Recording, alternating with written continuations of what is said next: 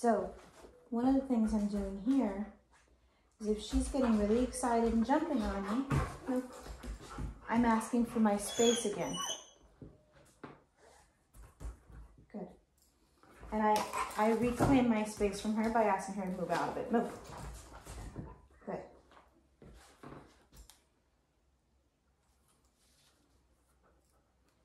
Good. And I can use a little bit of additional positive reinforcement here if I need to, because I have treats for her. But I also want her to learn that this type of behavior doesn't get rewarded. Just to make sure that she doesn't start a pattern of, oh, if I jump on you a few times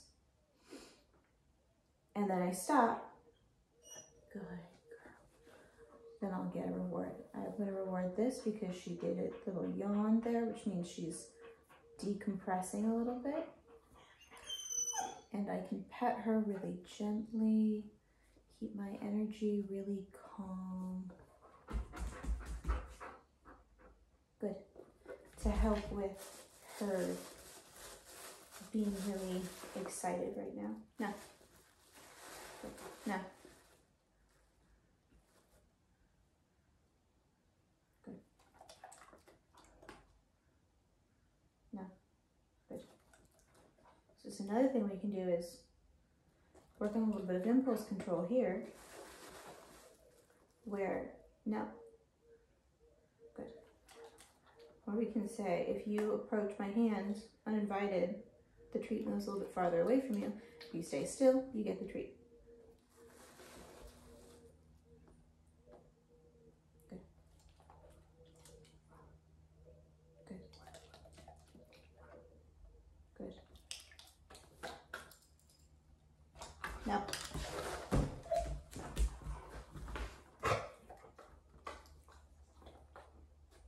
move.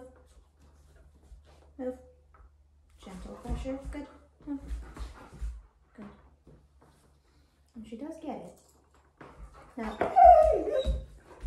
Good. No. Good.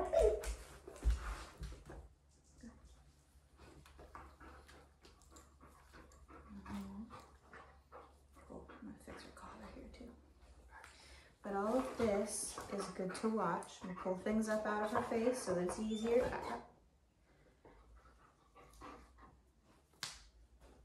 I'm going to move really slowly. Keep my energy really low because that'll help her relax. Because we're going to use the e-collar stimulation. We're going to tighten this a little bit. I'll loosen it at the end of our session so it's not sitting on her too tight all day. You good girl. Good job. Good girl.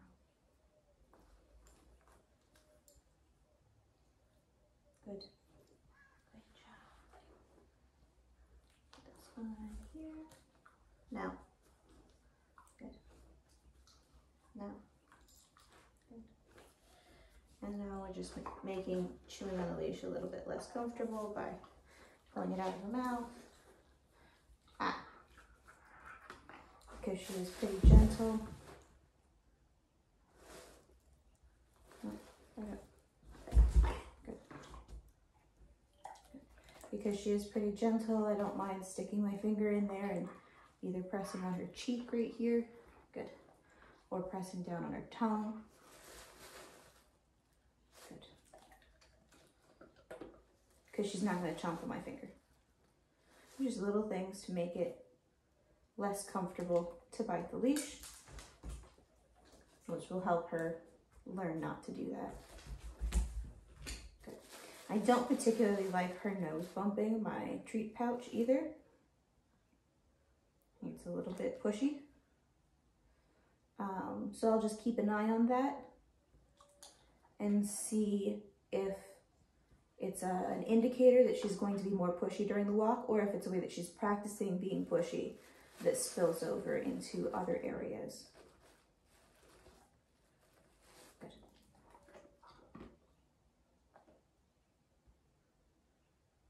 Good.